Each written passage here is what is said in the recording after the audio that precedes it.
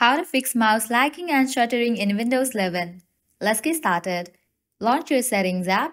Over here, you're going to find different options. Head towards the option of Devices. Open it. Now, at the left corner, you're going to find different options. Go ahead and click on the option of Mouse. Now, here you will see this option. Scroll inactive windows when hovering over them. You have to toggle off for this option. Likewise, you can close this. Now, at the bottom left corner, you can see the search box. Over there, type in Run. After app appears, open it and over there type in main.cpl and click on OK. With that, a new window will open up. Now over here, you're going to find different sections. Under Pointers option, you will find this option of Visibility. Under Visibility, you will find the option of Display Pointer Trails.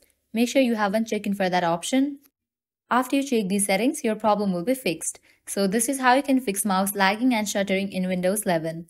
At the end, if you guys find this video helpful, don't forget to like, share and subscribe to our channel. Thank you.